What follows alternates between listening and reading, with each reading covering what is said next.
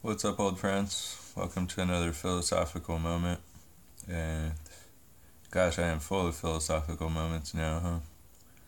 There's really nothing going on, and just like to talk to you guys about maybe some of the things that I can try to explain to you from other videos about economics and some of what I believe, and maybe what you will come to find out if you don't already believe what I believe. And it's not that I have a belief that you have to follow.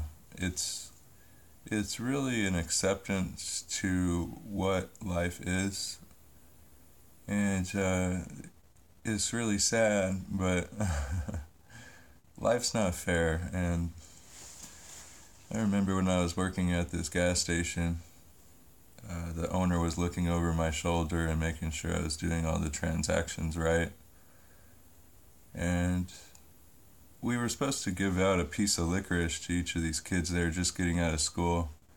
And to promote the business, we give them a piece of licorice with every purchase if you're a kid, from the school across the street. And I gave one kid 2 licorices and I gave another kid 1 licorice. And the boss didn't really appreciate it. He was looking over my shoulder. Maybe I did that because he was looking over my shoulder. I don't know. I just felt like it. And then when we were done with all of our school transaction rush, he said, "Why'd you do that? Why'd you give that one kid that?" He was kind of upset about it. And I said, "'Cause life's not fair." Yeah, he says, "Oh, man. You know what? I really can't fight with you on that one."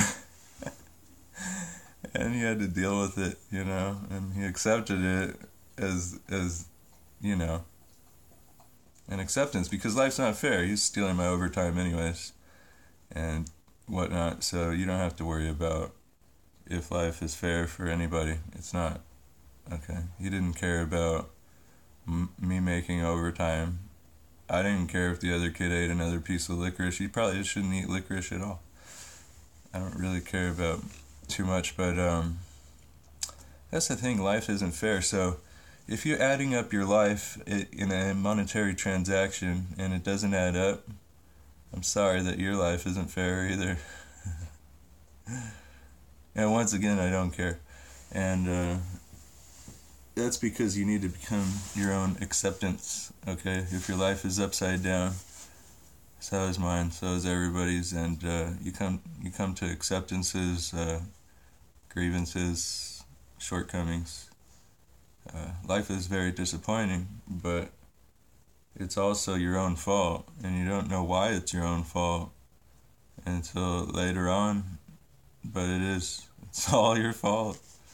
You went along with it, you went along with all of the things that people told you to do, and you did all of the things that you thought would be right, and you ended up in someone else's transaction, and it's a shortcoming. Maybe you did a lot of hard work, but you don't own a house, or maybe, you owned a house, but you lost your house, or you have a house, but now you don't have a job, and you're just sitting in your house with no money.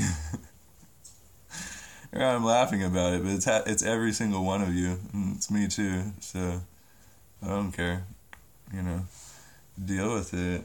I'm sorry to be the one that has to bear the news here, but nobody owes you anything, and that's the hardest part that you're going to have to fight.